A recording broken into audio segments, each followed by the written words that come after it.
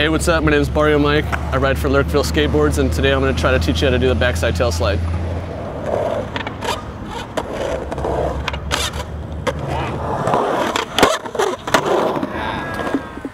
First thing you're going to want to do is get some speed. If you don't got any, probably get some from my neighbor.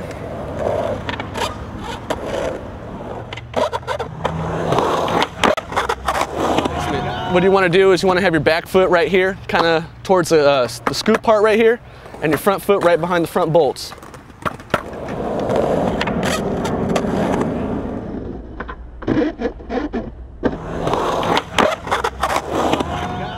Approach the transition at a 45-degree angle, using that back foot in the pocket. What you're going to want to do is scoop.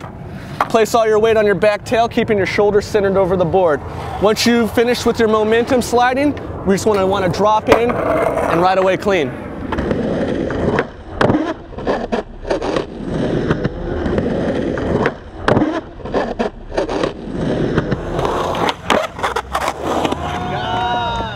Now that you see my back tail, I want to see what you got. Post up your best back tail to Network Skates Facebook page in order to win a free Lurkville board. Good luck.